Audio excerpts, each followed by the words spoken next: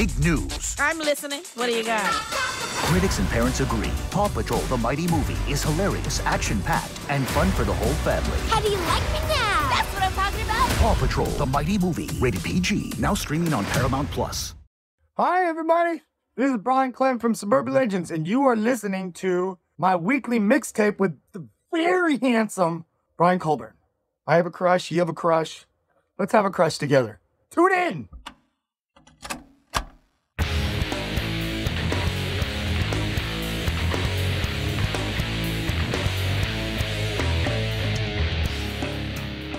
Welcome to My Weekly Mixtape, a podcast that takes the classic mixtape approach to building a modern playlist. I'm your host, Brian Colburn. Joining me as guest curator tonight is Brian Klemm, guitarist for the fantastic ska punk band Suburban Legends. Brian, thank you so much for joining me on My Weekly Mixtape. Thank you for saying fantastic. I mean, it's normally it's just the band name, but we don't get a congratulations in the beginning of it. So thank you. First things first, I want to let the listeners out there know that yes, this is a Songs of Disney episode. However, Suburban Legends are a ska punk band, so while some of the topics tonight obviously are going to be completely family friendly, some of them might not. So for the parents out there, if your kids are around, I would suggest giving this a listen without them first and then deciding for yourself if you want to play it for the kiddos. Now, Brian, as a first-time guest, I'd like to start by asking you the same question I ask all of my first-time guests, and that is, what does the word mixtape mean to you? Oh, dude, that's a heavy thing because listening to your other podcasts, because I'm a fan now. Oh, awesome. I had some time to do some thinking about the mixtape thing, and the first mixtape I ever got, I still have it. Sarah 1999, 2000, we started dating at the very end of high school, and she was Mormon and she was going away to school. So it was bad timing for us to get wrapped up. But anyway, she was kind of like an emo kid, but she didn't look like it back then. She was just an adorable, flipped out, cute A-frame dresses and stuff. And I came back to my car because I had a 54 Bel Air and it was in the process of restoring it. I was 17 or 18 and she had left it in my car because she knew it was unlocked, because the locks weren't working. And it was my first mixtape and it was so cute. And she put all the bands and everything and wrote cute little messages and hearts and stuff. And I swooned hard. I'd never gotten a mixtape before.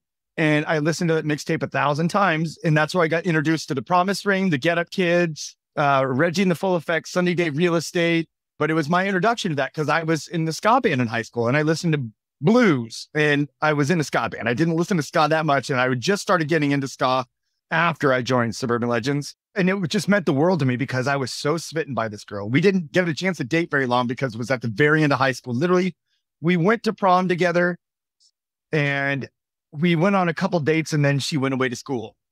Heartbroken, just oh. But maybe it was for the better because I knew what it was kind of like to have a cute relationship like that and have my heart broken, but in a cute, soft way. But I still have that mixtape and I made her one back. And I put on what I was into at the time. And I just got into the Impossibles. I don't know if you know who they are. The Impossibles, Ultimate Fake Book. And I put kind of like power pop and ska on one side, a band called that I was obsessed with, Slow Gherkin. They were our first band we ever toured with. And on the other side was a bunch of blues probably didn't care about. Awesome.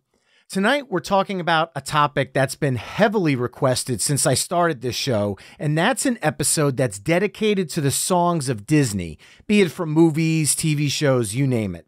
So the listeners out there might be asking themselves, so why is there a member of a ska punk band as your guest curator? And that's where, Brian, I'm going to kindly ask you to talk about Suburban Legends' connection to Disney and its music over the years. Oh, man. Well, that goes down real deep because my band, as we were best friends. I mean, the lead singer, Vince Walker, is my best friend. He's been my best friend since I was 13 or 14. And we're 22 now. So that's a good amount of time. And all of us had Disneyland passes. I mean, I don't know if it's still a cool thing to have a Disneyland pass because you have to mortgage your house to get one. But for people, they're like, I don't care. I'm going to pay it because I have to get my fix. But back then, we all had them. And so we would go to Disneyland literally every single week. And my trumpet player, Aaron Bertram, he worked for Disney at that time. And he was determined to get our band to audition for Disney somehow. God bless his tenacious attitude and just persistence, because, you know, that's like an impossible entity to get into. You think, how can I get into Disney? But he did, like some sort of wizard. He got us in. And with that close ties to Disney, we went into our audition as little kids and did the whole 4 suits sitting in chairs in a white room covered with mirrors in the back lot of Disney. And a bunch of guys going, what are we doing here? I think we're going to get found out. We're way out of our element. And just played what we did. We played our couple songs and they liked us. And then we went back for a second audition to play inside the park in Tomorrowland Terrace. And so we thought, you know, we love Disney. Why not throw a Disney cover in there? And then so we started playing Under the Sea. And then that kind of turned into our thing. And then we started playing for Disney all the time. We started Downtown Disney. We were the first band to play in Downtown Disney in Orange County when it opened up.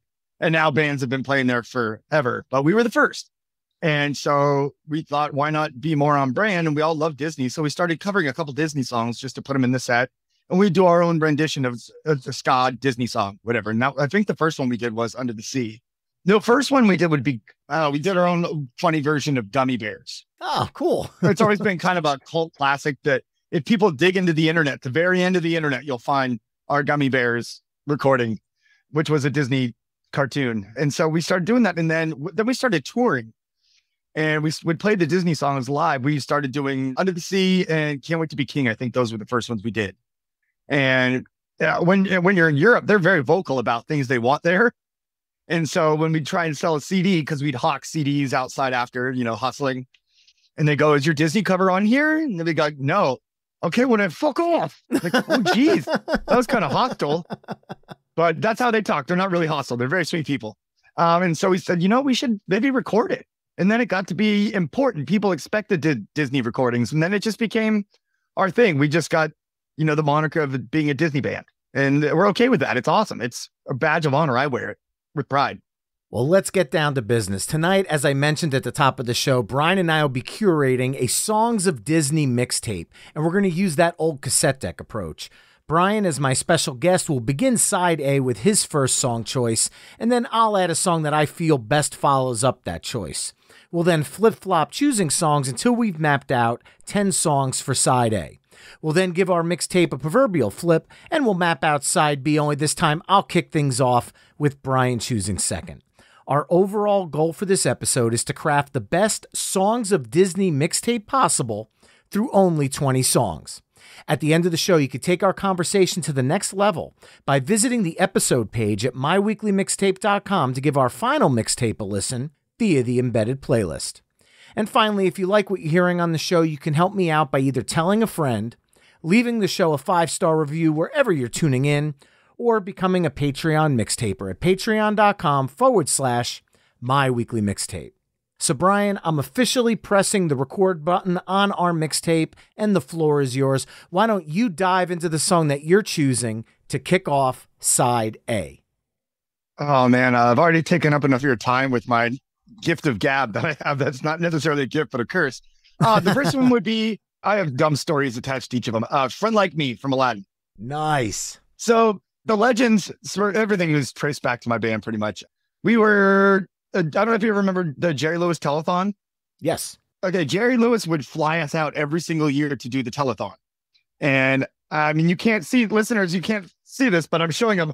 I have a Jerry Lewis tattoo on my arm right there, right next to Groucho Marx.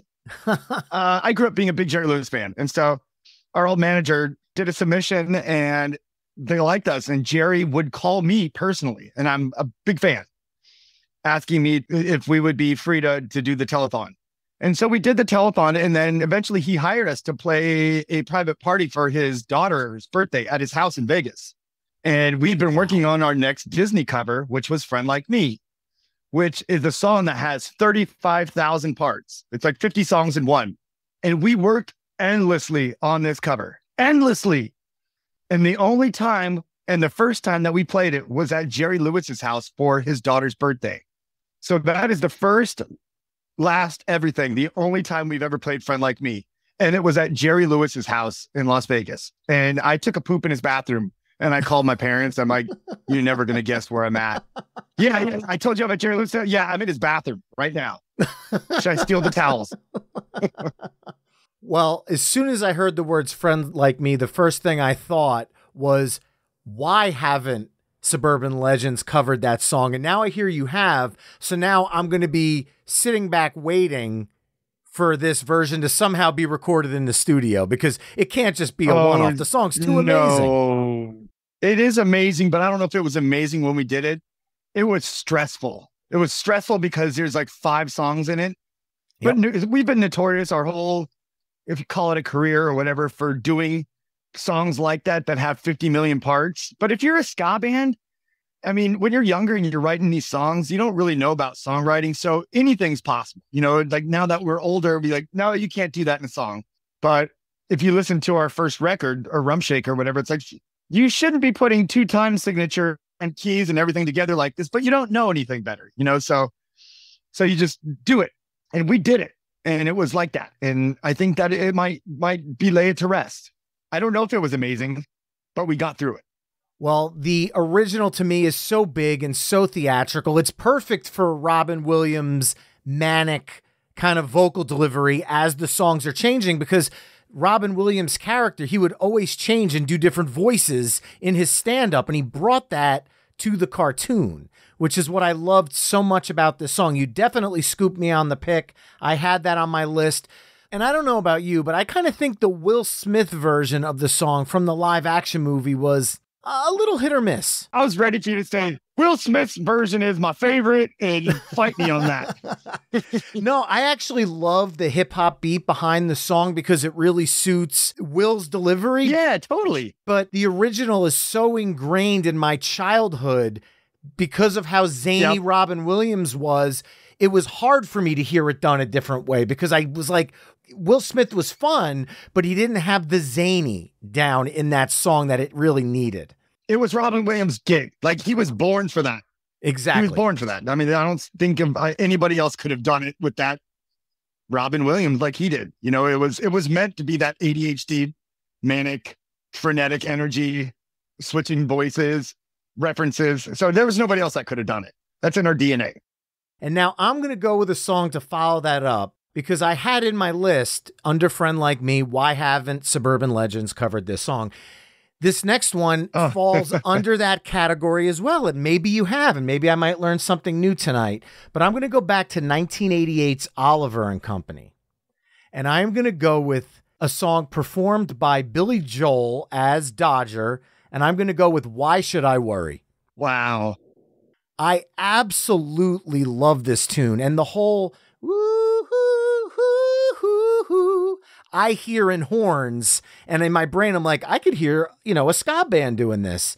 Now, I do want to point out that the original song that was written for Dodger was actually called I'm the Greatest, and was written by Liberty DeVito, longtime Billy Joel band drummer. But instead of listening to me blabber on about it, go back and listen to hear the full story straight from Liberty's mouth in episode 15, the Ultimate Billy Joel playlist, because there was another song, and it's still somewhere in the Billy Joel vault, called I'm the Greatest, that may have made it in this movie. But instead we got one of my favorite Disney songs ever, Why Should I Worry?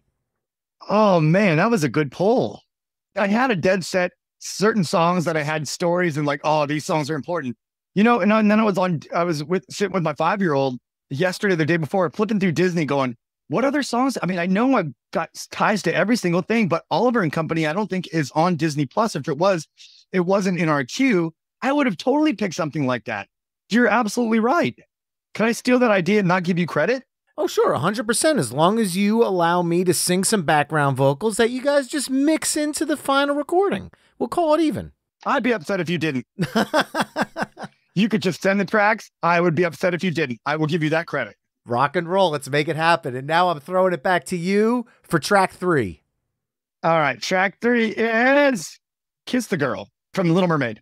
Suburban Legends, obviously, we covered this and we did a video. And the way it came about, because I'm a massive, massive Little Mermaid fan.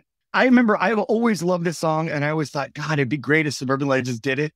But I don't normally I want to sing this song. I don't really care about that because I'm not the lead singer. but this is one I wanted to sing because for some reason in my man cave, I have a whole bookcase full of Little Mermaid stuff. And Nice. Ursula is my favorite Disney villain. And it's kind of an obscure one, so it's hard to find things by her, but I have a whole bookcase full of it. And I even have the original Little Mermaid Marvel comics when they came out, because I'm a massive comic nerd. And so I remember once we were playing in Disneyland, Tomorrowland Terrace, and I thought in my head, you know what? I'm really going to mess with the guys. Because Vince and I, the singer in Suburban Legends, we go back and forth. We do banter all the time, tell jokes and stuff. And Vince will always look to me when he doesn't know quite what to say on stage and go, all right, Brian, what do you got to say? And then I went into it just as for fun and I guess to see what the rest of the band did. And they kicked in and we played a little bit of Kiss the Girl. And at that point, I'm like, ooh, looks like I'm going to get to do the song. It kind of worked and everybody was singing it and it worked out. And for me, I have a really big tie to The Little Mermaid because like we talked about earlier, you and I are roughly around the same age. Mm-hmm. And that when that movie hit, it was so freaking huge. And I was in the YMCA and I remember, I was a product of the YMCA, big time, after school, summer camp, everything. And I remember that during that summer camp when that came out on video, that big puffy VHS, The clamshell. Yep. and it had the wiener on the cover. You remember that? Yes. I still have that. And I'm a chair on the cover. But there was one room at the summer camp that had the Little Mermaid playing the whole time you were there, all the time. And then when it was nap time, guess what's playing in the nap time room? Little Mermaid all the time. And so, everything, just a lot of it goes Little Mermaid, my favorite. That's it.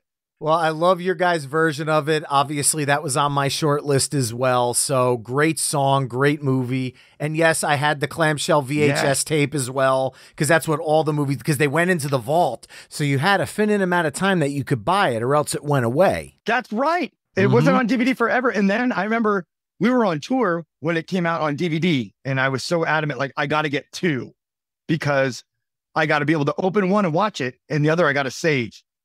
That was stupid because they just mass produced it. I still have one somewhere around here in the package, but wait, hold on. There's more. So I don't know if you remember back in the day when you'd order movies at the Disney shop in the mall. Yes. And then you'd get a watch and a lithograph and stuff. I just so happened to have, this is purely just accident, but I have the lithographs right here from the VHS from 90 whatever when it came out on VHS. Wow. So what are the odds of just having it right here? Well, I am going to follow that up with a song from my wife's favorite Disney movie of all time, something that we had a chance to see together on Broadway, and I had a chance to take her to see the original film with our girls, with the symphony playing the music from the movie as the movie played. And I'm going to go back to 1964's Mary Poppins, performed by Dick Van Dyke as Bert, the chimney sweep, Step in Time. Whoa. I didn't see that one coming. Good one. Big Broadway-like production. And there's a separate reason why I went with this one as well. Back in the 80s when I was growing up, Disney would put out record albums. Yes, I have some. Oh, snap. Dude. So you remember Mousercise? Dude, I watched it every freaking morning when they had the exercise outfits. And right after that was Winnie the Pooh when they had the giant costumes. Yep, it was called Welcome to Pooh Corner. Wow, I can't believe he said Mousercise. Yeah. And they would have Mickey come in and dance with them when they were doing the exercises and the spandex. Wow. Thank you for bringing that up. Oh, of course. And with that, the floor is yours for your next pick. Okay, so I did. This is Halloween, Nightmare Before Christmas. Nice. And the reason is, we have a lot of ties to Danny Elfman. I'm not a lot of ties, but our first record, Rump Shaker, for anybody who's doesn't know who we are, we had an album called Rump Shaker that came out like 2002 or 3 or 4 or 5 or 6 or something. And it was produced by the bass player of Oingo Boingo. I was always a big Oingo Boingo fan. I went to the farewell tour for Oingo Boingo in 95 or 4. And I still have the t-shirt in that drawer right over there. I'm pointing to it like you could see it, but that I bought in the parking lot. That's at the bottom of my drawer since then. I've never gotten rid of it. It's $5. I used to wear it when I was in middle school and it still fits me now. But So the Bass Player Boingo produced that record. And I was obsessed with Nightmare Before Christmas when it came out, before it was a Hot Topic thing. But the real kicker was when my son got into it. My son, he's 5 now, and I think he started watching it like 3 or 4. But the thing is, the kid can't remember what I told him to do 5 minutes ago, but in the span of an hour, he memorized all the lyrics just by watching the movie, not rewinding it, knowing the words to that song. I don't know anybody who knows the words to that song. They know bum bum bum bum da da da da, and then that's it. But I could bring him in here and go bones in, don't you want to see something strange? So for some reason, that's just so special to me now, because that kid is like a freaking sponge, and he just absorbed it. And I was just so full of pride when I heard him sing it. And we'd go to the doctor's office for my wife or I, and he would just start singing it. He's so proud that he learned the lyrics, and everywhere we went for weeks, he would just start singing it. All I have to do in the car when I'm driving. And then he would stop me and go, Dad, no, it's this. Whoa, you're already a teenager. But yeah. And so that's why I picked that, because it's just, for some reason, I just have so much more of a new fondness for that movie. I mean, I loved it back then, but now I love it once we become adults and we become fathers and wives and mothers and stuff, we like things for different reasons. And that just brought a whole new touch to my heart. Because after a while, I was kind of sick of it when I saw that it was everywhere. It's like, check out my Aquaphor spread cream with Jack Skellington on it. Oh, look, it's my tools that have Jack Skellington on it. It was just everywhere. It just kind of takes away from but it was also a good movie before it was a backpack. It was a great movie. That stop animation was amazing. Yeah. It was pretty incredible. And that was revolutionary too. Love the movie. Love the pick. Again, that was iconic, that animation that happened at that point. And I feel like the movie at the time was popular, but I feel like it has exploded over the decades. Absolutely. To reach levels that I never remember when the movie was actually first out. Because it wasn't there. It was a different time when older kids weren't celebrating younger kids' things. And that was seen as a younger kid's thing. And so that was it was reserved for that. And the select older kids that liked that kind of thing, but you didn't talk about that because it wasn't cool. And now it's like, oh, I'm a nerd. I like Disney. It's like, no, you're not a nerd. You just like Disney. It's fine. It's okay.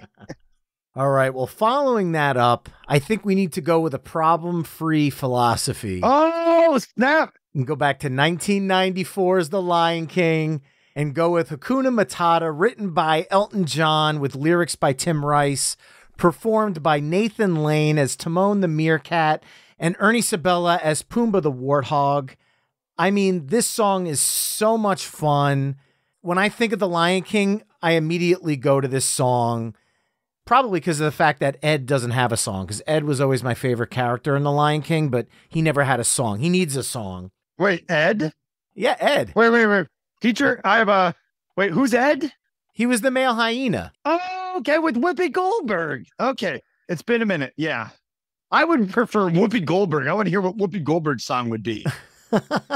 I'm the hyena, I'm the responsible one.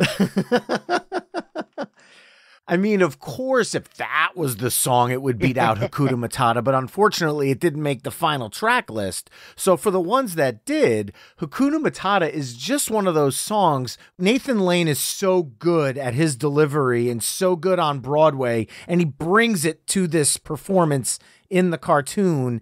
And in an otherwise very, emotional film throughout, this was a moment of levity. And I know that you guys covered a song from the soundtrack as well for your 2012 album Day Job, and I apologize for not picking that one because I love that song too, but that's okay. Hakuna Matata just edged it out ever so slightly. I have a feeling that may pop up later, so I think it's okay. Awesome. So then we're back to you for track 7. I will go back to Tangled. When Will My Life Begin? Ooh, okay. The reason everything's family and band these days, and life, it's tied to life, which is what music ties us to. When Will My Life Begin? So a lot of these things I became really, really attached to during COVID because we were I mean, I loved all these movies and everything, and who doesn't love Mandy Moore?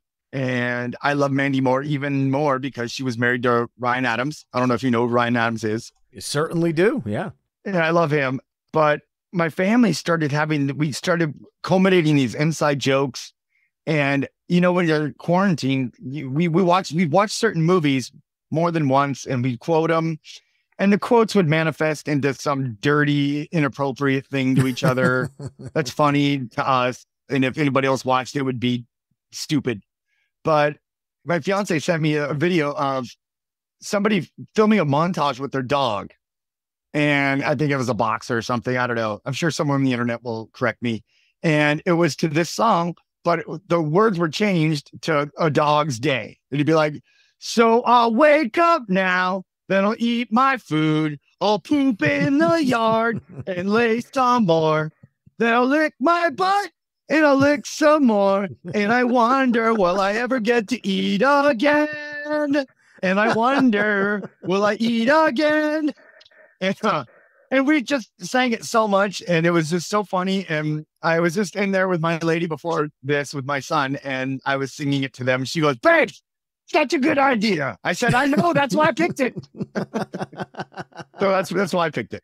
Great song. That whole soundtrack is fantastic between Donna Murphy's Mother Knows Best. Yes. And at the end, Grace Potter, who's one of my favorite female vocalists, she has Something That I Want on that soundtrack. That's just an amazing soundtrack all around. Aren't you going to say anything about the contributions of America's sweetheart, Mandy Moore? Oh, of course. Mandy Moore is absolutely incredible. I love her voice. Yeah, she's wonderful. I think I'm going to follow that up with another female voice that's ingrained in my DNA because I have two daughters, one that is in high school and one that is in middle school. You're a brave man. I'm not going to argue that.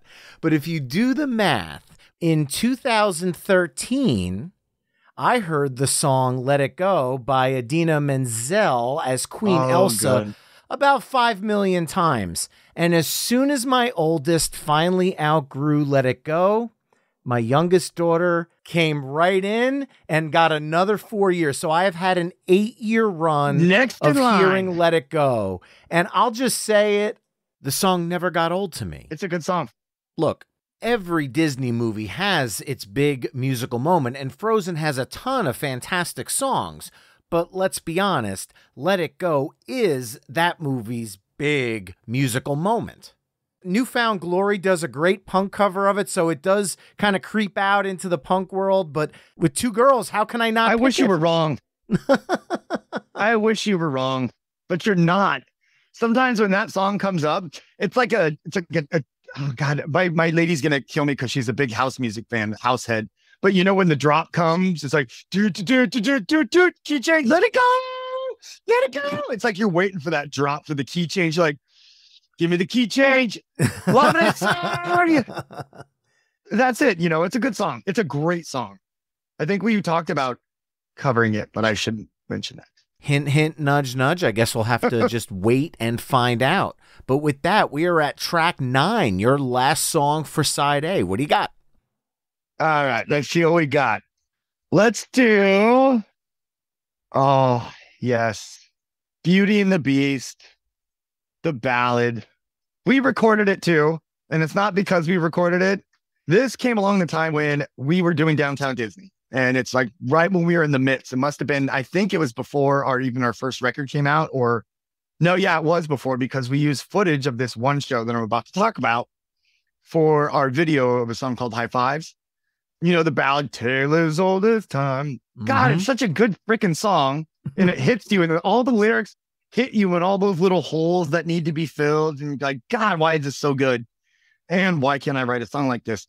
But also, we were doing Downtown Disney so much. And at this point, the Angels were in the World Series, or the playoffs for the World Series. And I guess it was a big deal. They hadn't done it in a long time or ever. I don't know. So Downtown Disney started getting a little bit more popular because they put a stage out there with a TV so people could watch the games out there. And then all of a sudden they were in the playoffs and they wanted to do a pep rally for the Angels. And my best friend, Dave, beep, I did it for you. There you go. He back then it was like before people could put DVD players in their car, and he got one in his car and it was awesome. But that's right when the Beauty and the Beast DVD came out. So we were watching it all the time because I was driving to Disney every single day to play. And he and I would carpool because he was best friends with the band. He even got naked on MTV during that show Dismissed, wearing our shirts and singing. He even sang a song called Desperate that I wrote, and they'd play our music all over it. But so we would watch that movie nonstop. And for some reason, so Disney set up this massive, like it was like a stadium side stage, 40-foot Jumbotron. I'm exaggerating, but it may not have been 40 foot, but it was like at least 20-foot Jumbotron. On this massive stage, they were going to hold a pep rally for the Angels. And rumor has it that Queen was supposed to play, I think with Paul Rogers singing. And we were going to play, and then they were going to play, and then the Angels were going to come up and do their little ceremony. But Queen ended up getting a star on the Walk of Fame.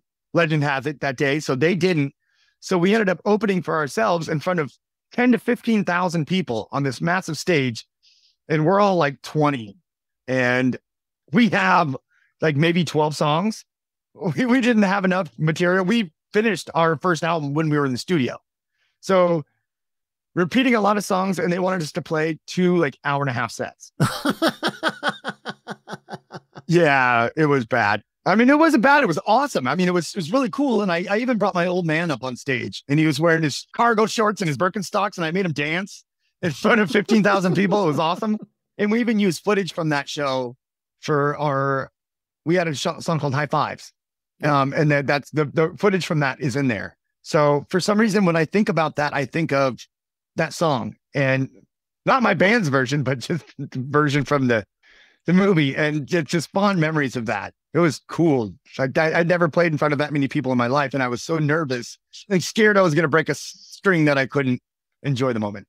Well, that is an awesome song. I took my wife to see that on Broadway. It's a big, beautiful song. I love the version that Suburban Legends does on Dreams Aren't Real, But These Songs Are. That came out back in 2013. Such a fun EP.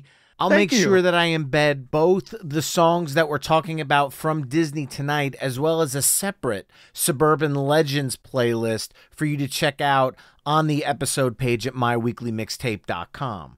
But now, talking about these last few songs, which is essentially back-to-back massive Disney ballads. So now I have to close out side A. Okay. And I'm going to do so with a little bit of a loophole, but because it's my show, I can make up the rules as I go along. Because YOLO, right? Yeah, exactly. I am going to go with a song that came out in 2011's The Muppets. But if I'm being honest, I'm going back to 1979's The Muppet Movie, which was not a Disney movie, even though they own it now. Written by Paul Williams and made perfect by Kermit the Frog. It's my absolute favorite song ever recorded. I danced with my mom to this song when I was 2 and 3 years old. Oh, you're going to make me cry. Come on. I danced with my mom to this song the day I got married. I'm going to call my mom. My mom's in her 70s. I'm going to go dance with her to this song. I danced with both of my girls to this song when they were 2 and 3. And one day, maybe I will dance with both of them when they get married. Brian. I am going with Rainbow Connection, because it is the just most beautiful song ever. Me First and the Gimme Gimmes does a fun cover of it, and Rivers Cuomo and Haley Williams of Paramore do a good version, but nothing tops Kermit the Frog. What is Brian's version? I don't know if I would ever perform that, because I don't know if I'd be able to make it through without getting a lump in my throat. Except for right now. Oh, you're going to get misty-eyed. If I tried to sing it right now, 100%. Yeah, definitely. Isn't it crazy when before you have kids, you like Disney for one reason, and then you have kids, and then it's just the whole, like, everything doesn't matter anymore. And all that matters is these little moments with your kids and enjoying these Disney songs and movies all over again for a different reason. Oh, I could not agree more with that. 100%. And while we're on the topic of my favorite song of all time, I do have to point out that thanks to Record Store Day, they re-released one of the years, The Muppet Movie, the original soundtrack. My friend Chris, the keyboard player from Colburn and Company, was kind enough to find a copy for me on Record Store Day, so he got it for me, and now I have a sealed vinyl copy of the Muppet movie soundtrack that I can give to my daughter on her wedding day. Good job, Brian. But then we had another daughter, and with that came the thought, oh crap, now I need to find another copy. And my cousin, thank you, was at a record show out in Pennsylvania, and he found me a sealed original 1979 copy. No way. So I have both of them covered. You were winning as a dad. And you have to understand, I'm taking a big chance right now, gambling on the fact that chances are pretty solid that my kids don't listen to this podcast. But if they do, I am so sorry, honey. I may have just spoiled one of your wedding day presents. Wow, good job, Dad. I'm leaving my kids a bunch of stupid Gibsons, and you're leaving a moment in time that was so special to you. And it's like, hey, Jameson, here's a bunch of guitars that your father toured around the world with, but I didn't give you a Muppet soundtrack sealed because I don't have anything special to give you. Jeez. All right. I gotta go rethink my parenting. Well, there you have it, folks. Side A of our Songs of Disney mixtape, which consists of Friend Like Me from Aladdin, Why Should I Worry from Oliver and Company, Kiss the Girl from The Little Mermaid, Step in Time from Mary Poppins, This Is Halloween from The Nightmare Before Christmas, Hakuna Matata from The Lion King, When Will My Life Begin from Tangled, Let It Go from Frozen, Beauty and the Beast from the movie of the same name, and Rainbow Connection from the Muppets. Head over to myweeklymixtape.com to hear all the songs we've discussed in this mix through the playlist embedded on the episode page. Now, Brian, while we have you here, I was thinking we've been talking about Suburban Legends' Disney connection tonight a lot, but not about the band's original ska punk tunes, so I want to remedy that for a second. Before we started recording tonight's episode, I put together a list of 5 songs that I feel best define Suburban Legends' musical legacy. And so now what I'd like to do is ask you the question, what 5 songs do you feel best define Suburban Legends' musical legacy, so we could see where we align and where we differ? Okay, so you're asking my favorite 5 songs? They don't necessarily have to be your favorite, ones that you feel define the band's musical legacy. Oh, okay. So it's a little bit of a different spin than the choose between your children question. No, I got this. I got it. So it'd be Bright Spring Morning, probably DuckTales. Maybe it's a newer song, but people seem to like it. Worry on My Mind. High Fives, obviously. God, what would be another one? It's got to be there. Come on, Brian. If only you were in the band. Look around your room. Maybe there's some things to fudge. Can you give me a hint? Tell me something. I need one more. Dude Alert. All right. Well, that one speaks to the hairband fan in me for sure. Love it. And I have a signature guitar pedal coming out by a company called Rude Tech. And it's going to be available. The same company did, the band The Aquabats. Oh, of course. So they did Eagle Bones. Ian did a signature pedal with them.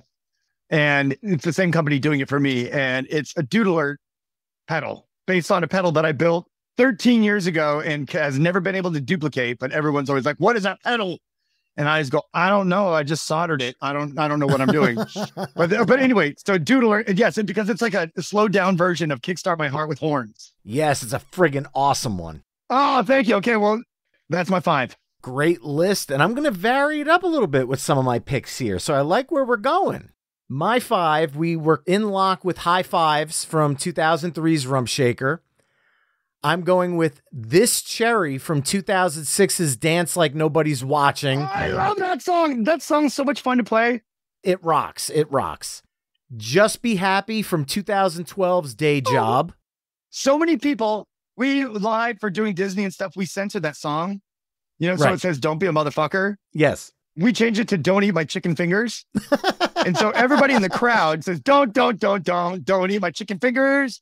And everybody sings that, but they all smile knowing it's don't be a motherfucker. And so people have said, are you ever going to do your censored version?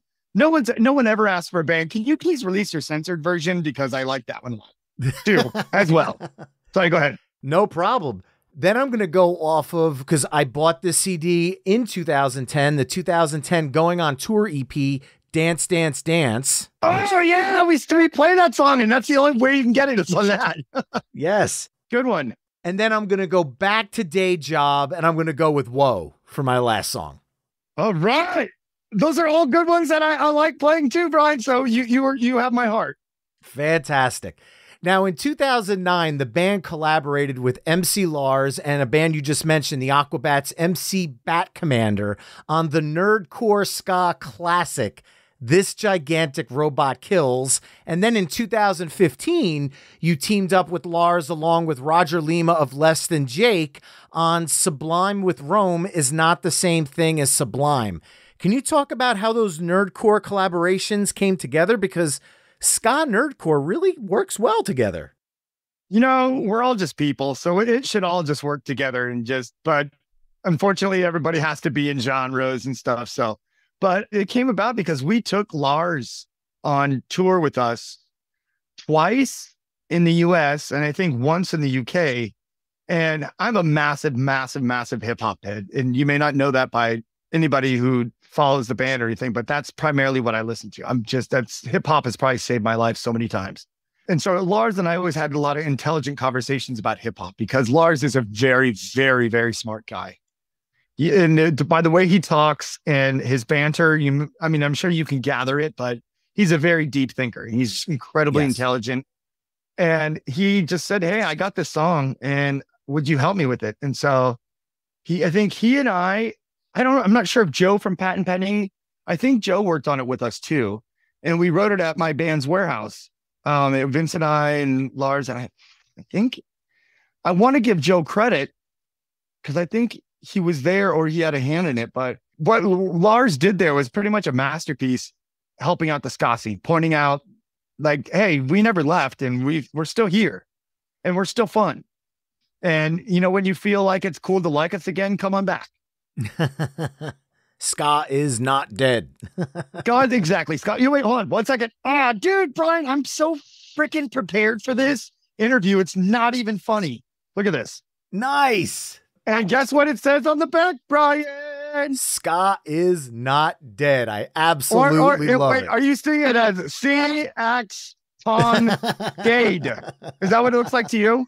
I do. I was so ready for this. I'm awesome. Well, while we're on the topic of collaborations, I do want to bring up one more track from 2012's Day Job, and that's the closing song, Can't Stop It, that features Lyrics Born, another amazing hip-hop artist. This one just missed my top 5 because it's so ridiculously catchy, and I'm kind of curious how that collaboration came together, and if the band has ever considered a full-on crossover album with a hip-hop artist, because all 3 collaborations I've talked about tonight are so damn good. Oh, Brian, you're just tickling me right now without your hands. You're just doing it through my ears. Dude, okay, so I've been a Lyrics Born fan and a Lyrics fan. Like I said, hip hop is my life, and I can't even stress that enough how important it is to me, and how we talked about my stuff and working with kids and reading, and how hip hop MCs were the first in the streets to say knowledge is power, read, and that's how you empower yourself. And I've taken that mentality working with kids. But anyway, I love Lyrics Born. I think he's a smart, incredible lyricist. And we played a festival with him. And God, this touches home at so many points. So we played with him and I was so excited to see him because I love Lyrics Born. I love lyrics. And he came up to me afterwards and he's like, dude, that was really good. I'm like, okay, well, I'm a fan, so thank you. and we watched a little bit. I was nervous. Like we met so many cool people and everything, but I don't get starstruck that often, but somebody I really respect and like and comes up to me and says, I really like your band. I'm like, oh, well, thank you. And then had a little Liquid Courage at the end of the festival that we played. It was in Modesto too. When does Modesto make relationships happen? But it did.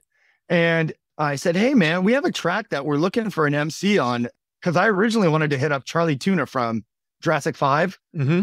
I said, hey, would you be interested in doing a track? He said, take down my information right now. Yes, yes. And so I took it down, and another guy came up to me, his drummer, said, hey, man, you're a ska band. I said, yes, we are. And he said, have you ever heard a band called Big D and the Kids Table? And he said, yes, I actually used to play guitar for Big D and the Kids Table. And he goes, oh, that's funny. So did I. I used to play drums for them. Long story long, that dude ended up filling in Suburban Legends on drums a couple times for Disney shows and out of town stuff and playing in my blues band. But so that was just another connection. And so we just kept in touch with him. And then when the track was done, sent it to him, and he came back with that. And I'm just so, and every once in a while I'll get a text from him like, hey man, I got this new record. Can you post it on your socials to promote your bands? And I'm just thinking, yes, Lyrics Born, whatever you want. Yes, Tom, because we're friends now. So yeah, that's how it came about. And I would love, oh my God, I would love to, Brian, to have more hip hop MCs, because I really want to get Charlie Tuna from J5. And, you know, I used to be in a band called The English Beat. I don't know if I'm sure you know who they are, but I used to play guitar for him. Yeah, Dave Wakeling. Yeah, exactly. He was my boss. And they always have a thing called a toaster, which is almost the guy that is like a hype man, but also raps. And I'm thinking that's almost like hip hop and ska, but why can't you do them both? I would love to contact hip hop MCs and have them guest on ska songs. If that were even a possibility to have, that would be a dream collaboration come true, to do a record of that.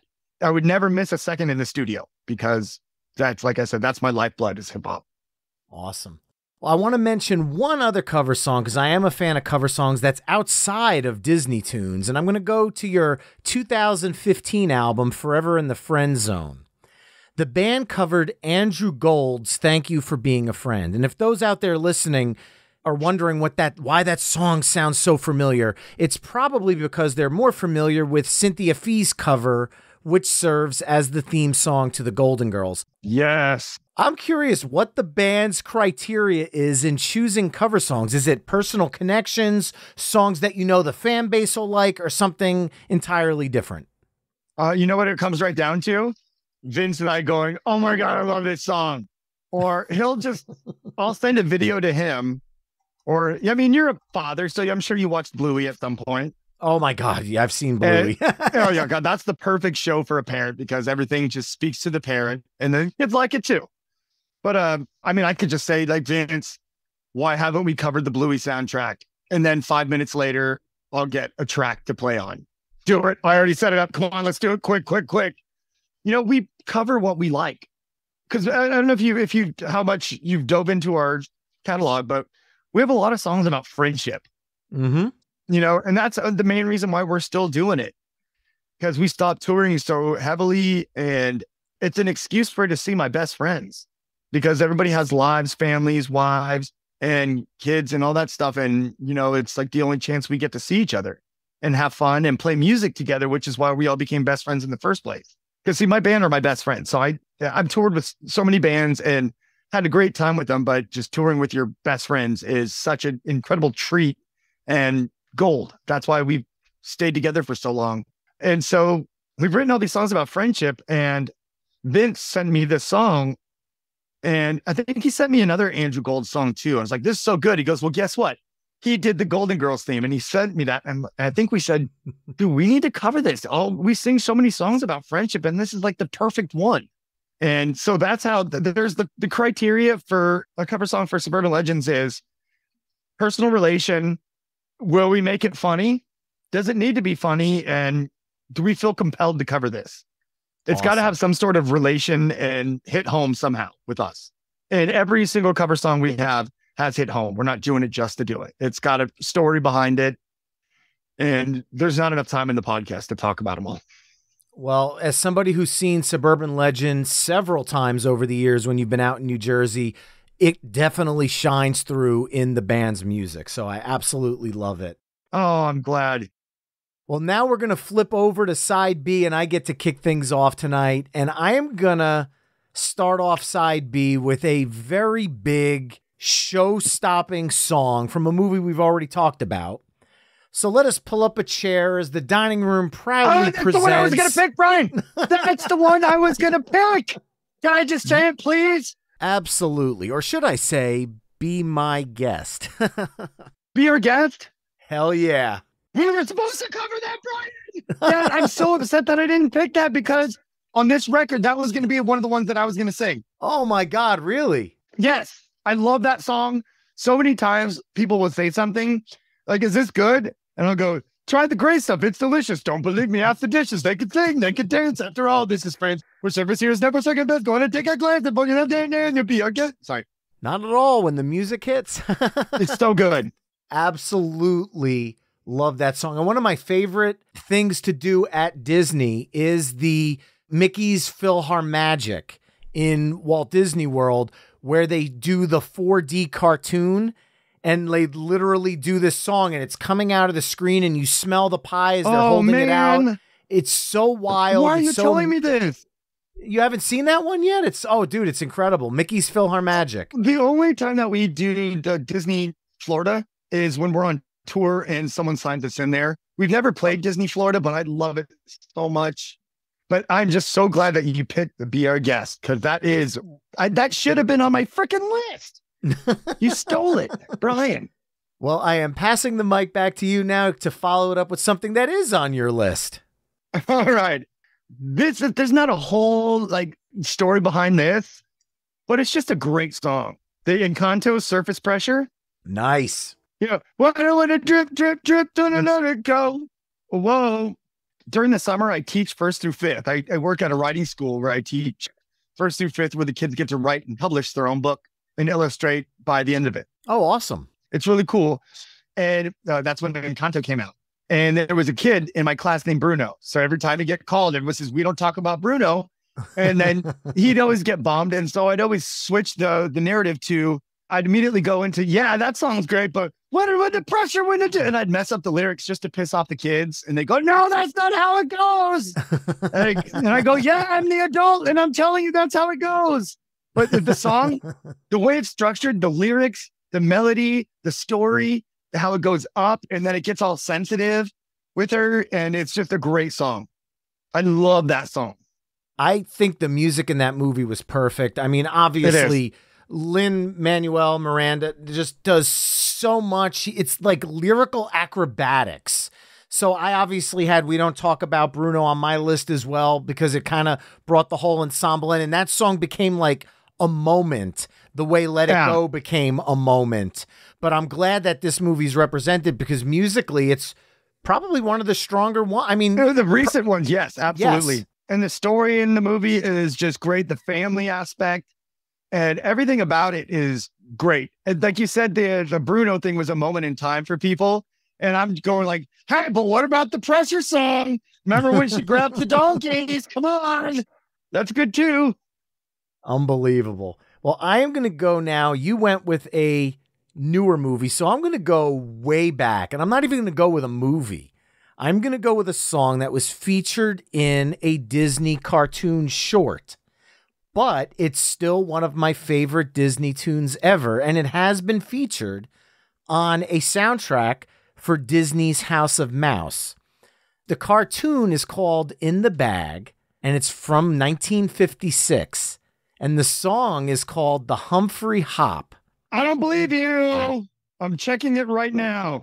If that song doesn't sound familiar, it's first you stick a rag, put it in the bag, bump, bump. Then you bend your back, put it in the sack, bump, bump. That's the way it's done. It's a lot of fun, bump, bump. Cutting capers, putting papers in the bag. And it's just this stupid cartoon with all these bears cleaning up the park. And the ranger is singing this song, counting them in, and they're all dancing and cleaning up. And I watched this cartoon so many times when the Disney Channel was playing cartoon shorts in the 80s growing up. And this one was always one of my favorites. So that is I usually go with a deep pick. I'll be very curious how many Disney fans out there remember that one. So if you do, make sure I'm trying to bring it up on Disney right now. Is it even on Disney Plus? Well, it's definitely on YouTube. So what I'll do is I'll embed it over on the episode page at myweeklymixtape.com in case anybody out there hasn't seen it. Well, I grew up having the Disney Channel back, like you said, like we talked about earlier with the Jazzercise and Mousercise. Mm-hmm. Because my old man owned and operated a cable construction company for like 50 years. And so we used to get free cable all the time. So I'd watch Disney Channel nonstop. And they had, do you remember the Disney Sunday movie? Oh, yeah, of course. Sorry, this is a trip down memory lane for me. This no problem. Our moment of time that we had with Disney is going to be completely different than our kids. Of course. And which is, I mean, it's awesome because our special time is, you know, what we had and we're remembering it fondly. And maybe they'll remember this special time fondly. I don't know. I hope they do. Completely agree. So I took it a little deep. We're talking Disney, so that's not a problem because usually heavier moments are followed by moments of levity. And with that, we're back to you for our next pick. Okay, well, why don't we do the Toy Story You Got a Friend in Me? Nice. Because, I mean, obviously the band did a video for it, and I think that's one of our funnier videos where I get pregnant with my friend Vince's baby from a high five. So if you don't have an allergic reaction to latex, then you should start wearing a glove when you give somebody a high five because you can get pregnant. But I was a big Toy Story fan back when in the mid 90s when it came out, like 94, 95. 95, yep. Once again, I told you when I pre-ordered the stuff at Disney for the videos, the puffy cases, the clamshell cases, I did that for Toy Story. I think I got all the Burger King toys and my son, God, I got one from Burger King that you press the button on Woody's chest and it says, "You're my favorite deputy." And it's actually Tom Hanks' voice. You know, you don't get the real voices anymore. And so that was how many years ago? And the battery still works. I have a 5-year-old and the battery still works. And so I ordered it and it came with the lithographs and it came with a Buzz Lightyear watch. And I actually have the Buzz Lightyear watch right there. So yeah, I was a big Toy Story fan. And I was in 8th grade. We took a class trip to Disney. And I said, all I want to do is just buy as much Toy Story stuff as I can. And I still have an alien still in the package on my wall that every time my son comes in my man cave, "Dad, can I have it?" "Nope." "Okay." Right again tomorrow, "Dad, can I have it?" "Nope." "Okay." But I've given him a lot of my old Toy Story toys, except that one. He's not going to touch that one. Maybe on his wedding day. No. He's going to get a Mary Poppins vinyl. There you go. Well, I mean, obviously, Randy Newman classic. That song, as soon as you hear the opening notes, you know exactly what movie it is. And when it first came out, Pixar was separate from Disney. And this was this new kind of like, what is this? This is hot so animation. Different. And it was so different than what was out there. And it was so iconic. And the fact that they've been able to keep such a strong narrative through 3 sequels really speaks to the volume. Like when you know you're getting a Toy Story, they never really slip down from the first one. They've never, you know what you're going to get. You know, you're going to have the feels, you know, you're going to have the funny, you know, you're going to guess about the new voices and you're okay with the message. You can watch that movie 1,000 times, any one of them, find new things, and you can watch it with your kid as many times as you want. And I doubt you'll get sick of it. I once during COVID, my missus was working from home and I wasn't working because COVID. And so I was with them all day. So I said, I would go and say, "Hey, dude, guess what we're going to do? We're going to do all 4 Toy Story movies." And you know what? To this day, one of our favorite ones is the dinosaur one. Have you ever seen the dinosaur short? Yes. Oh, it's so freaking good. It's so good. Anyway, so I have a very fond attachment. I bought the soundtrack when it came out when I was in 8th grade. I bought all the toys and the fact that my band gets to cover it. And then on top of that, I told you I read to kids at the library. I'm an employee of the city of Huntington Beach for doing story times for kids. And that's one of the songs I sing.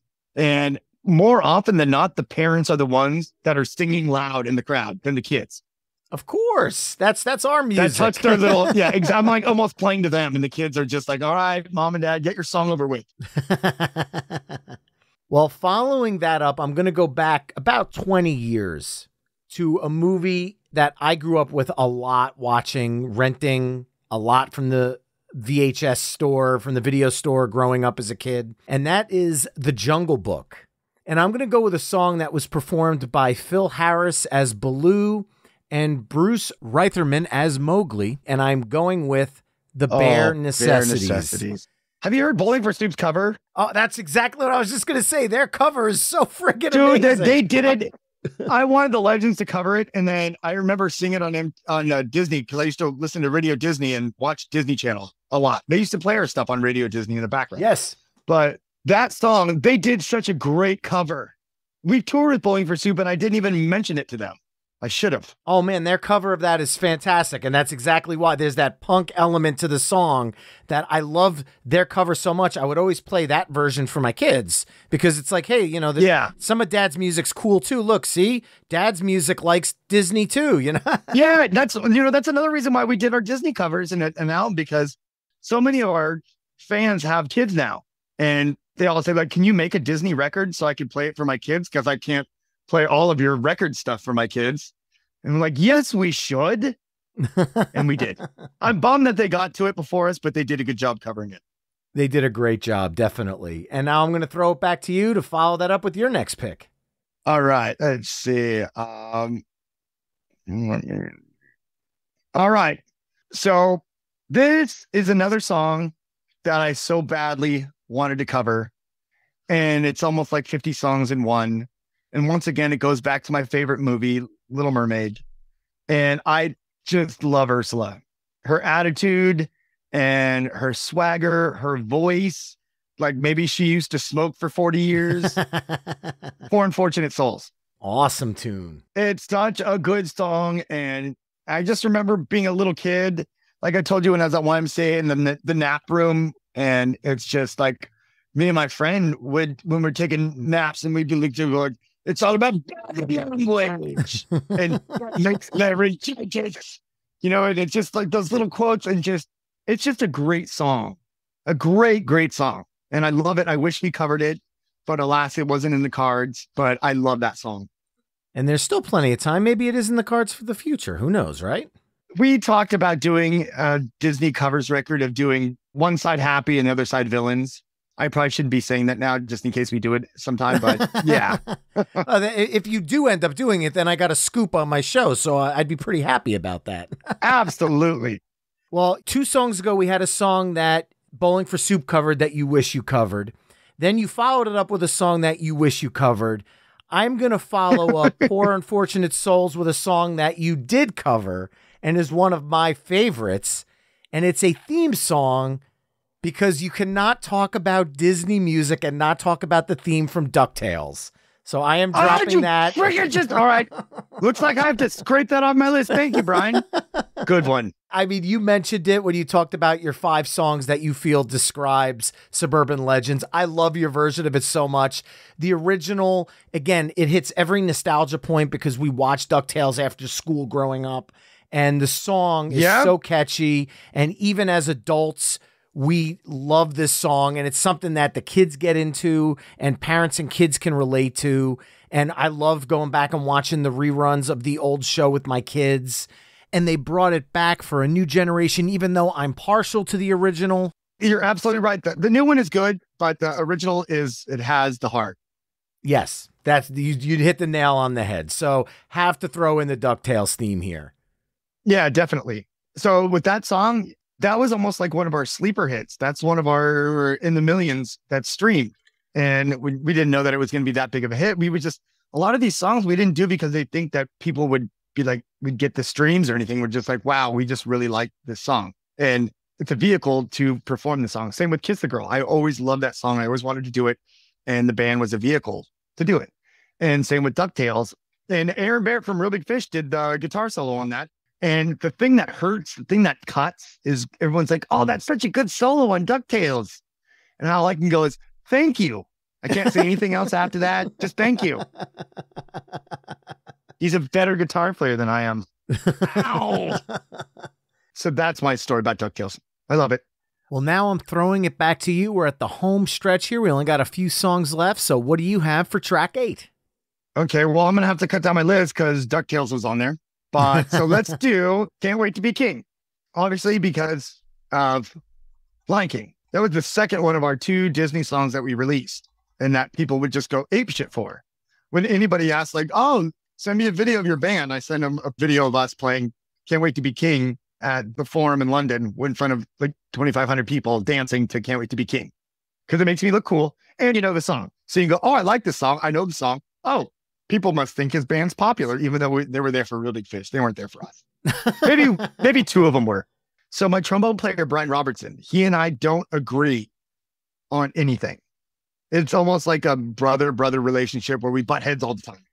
And the two things that we've ever agreed on that we both like, everything else is like, no, we butt heads. But it's brotherly love. One would be that we both like Waterworld and nobody else likes it. And the other one is The Lion King. That's the only things that we've ever agreed on in our entire life. Everything is no. And I even saw that on Broadway many moons ago, and it was phenomenal. And to see how they did it, and they brought it to live action, and just the songs are really good, and the heart in that movie, everything, it just tugs on the heartstrings, especially being a father and wanting to see your kids succeed. So that's what I got. All right. I absolutely love the song. I had went with Hakuna Matata on side A, but I love the fact that you got this in here because I love your cover, which was on 2012's Day Job. I think you guys do an amazing version of it. That's, again, in my list, but I wanted to, during the middle of the episode, talk about your original tune, so I'm glad we're able to get this one in here. And now, for my last song of the night, it's going to double up as my last pick, but it's also going to be a humble request that maybe you guys consider this one going forward, because I could completely hear a ska cover version of this song.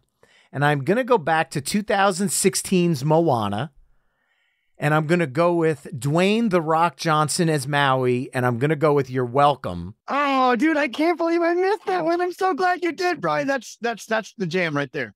It's okay to say you're welcome. I swear to God, when that first came on Disney Plus, my daughter kept saying, "Can we watch that song again? Can we watch that song again?" And I was like, sure, because it's so catchy. Yeah. I never got sick of it. And that would make such a I can hear the horns. I can hear everything of this song being a ska punk song. So that's my last pick of the night. You're welcome. You're welcome, I guess.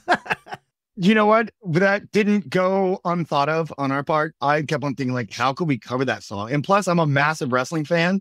And so I love The Rock, even though The Rock is The Rock and he's great by himself, but he's also an incredible wrestler. Mm-hmm. And it's amazing that I found someone to procreate with, because I have a room full of like wrestling stuff and comic books and Disney stuff. I'm in a man cave right now that's surrounded by Disney, comic books, Kiss, and music gear. So, but yes. So that means I have two more, huh? No, there's one song left. Oh, shoot. I ran out of fingers to count on. Okay, so I'm going to talk about kind of introing our new single. We did Eye to Eye from Goofy Movie. Yes. I think we all grew up with Goofy Movie, the first one. And I just, even as much as recently, I was watching it with my son. And, you know, when they're getting ready to go on this BS vacation that, you know, Max doesn't want to go on. And Goofy's like, "What do you think, Max?" He's like, "Oh, God, Dad, I just want to get to the Powerline concert." Well, my son, this guy right here, can you see him? Yes, I can. Okay. I told you he'd make an appearance. He's like, "Dad, I don't think I ever want to go on a vacation like this with you." And then at the end of the movie, he goes, "Dad, I want to go on a vacation like this with you." It's like, all right, I'm done. Parenting, you're doing it right. Exactly. And it's like, that's what I was coming back to before about Disney having an effect on you in so many different aspects of your life. Like as a kid, you love Disney in one way. As an adult, you love Disney in a different way. As a partner, you love Disney in a different way. As a father, a mother, you love Disney in a different way. You have different reasons to love these things. And I think we all love Goof Troop. 100%. Goof Troop. Represent. And what I'm going to do is, instead of chiming in, I've received permission in advance to play a clip of Eye to Eye from the Suburban Legends. How dare you? Did you get it from Pirate Bay? Napster? Did someone post it on MySpace? It was somebody sent it to me via AIM. That's legit then. I'll accept that. All right, well then enjoy this clip of Eye to Eye from Suburban Legends. One way or another, together's where we both belong. If we listen to each other's heart, we'll find we're never too far apart. And maybe love's the reason why, for the first time ever, we're seeing it eye to eye. Eye to eye. And with that, Mixtapers, concludes Side B of our Songs of Disney mixtape, which consists of Be Our Guest from Beauty and the Beast, Surface Pressure from Encanto, Humphrey Hop from the short In the Bag, You've Got a Friend in Me from Toy Story, The Bare Necessities from The Jungle Book, Poor Unfortunate Souls from The Little Mermaid, the DuckTales theme from DuckTales, I Just Can't Wait to Be King from The Lion King, You're Welcome from Moana, and Eye to Eye from The Goofy Movie. Head over to myweeklymixtape.com to hear all the songs we've discussed in this mix through the playlist embedded on the episode page. Now, Brian, looking into Suburban Legends' crystal ball, is there anything that fans can look forward to in the coming months? Maybe, I don't know, another Disney theme song cover or something? Brian, these are very in-depth, captivating questions you're asking. And we're doing the Darkwing Duck theme song. Yes. Yeah, we're doing that. We did it. I mean, I'm sure we all grew up, some of us grew up with Darkwing Duck, and we did an awesome, interesting ska metal take on the theme song. Oh, I can't wait to hear that. We've got some more gems coming out after that too, so stay tuned. I cannot wait. And earlier you were talking about something where you read for young kids and you do something called rock and roll reading. Can you just kind of let people know a little bit about that and how they can learn more? Yeah, you can find rock and roll reading on Facebook and where I'm performing, and you can find rock and roll reading on YouTube. I have like 2 kids music videos. Like Chris Grau, I think you guys have talked to him on the other podcasts. Yes, he sir. did a video for one of my songs called Big Ol' Gorilla. And that's just where I'm trying to get kids to read, trying to get parents to find a way to get their kids to put down the tablet. I know it's a necessary evil, but put it down for a second, spend a minute, read to them, because we all remember what it was like to have our parents read to us. Don't remember what they said, but you remember how it felt. And so every Friday in front of 150 kids, I read books and play guitar, and I have a little Britney Spears wireless mic, and I run around and try and make the parents laugh and the kids laugh and read books to them. And hopefully the parents will go, wait a minute, this guy's a clown. We could do this at home. And then maybe they go try and recreate it at home. And I'm a city employee of Huntington Beach to do that. So unbelievable. Well, Brian, this has been such a fun discussion tonight. Thank you so much for joining me on My Weekly Mixtape. Oh, thank you for having me on your weekly mixtape. I'm going to continue listening and being a fan. So thank you for having me. And to everyone listening, remember you can find My Weekly Mixtape on almost all the social media haunts at My Weekly Mixtape. You can also head to myweeklymixtape.com to check out the full catalog of My Weekly Mixtape episodes. And if you like what you're hearing on the show, you can help me out by either telling a friend, leaving the show a 5-star review wherever you're tuning in, or by becoming a Patreon mixtaper at patreon.com/My Weekly Mixtape. That's all for this week. Thanks again for listening, and until next time, enjoy the tunes.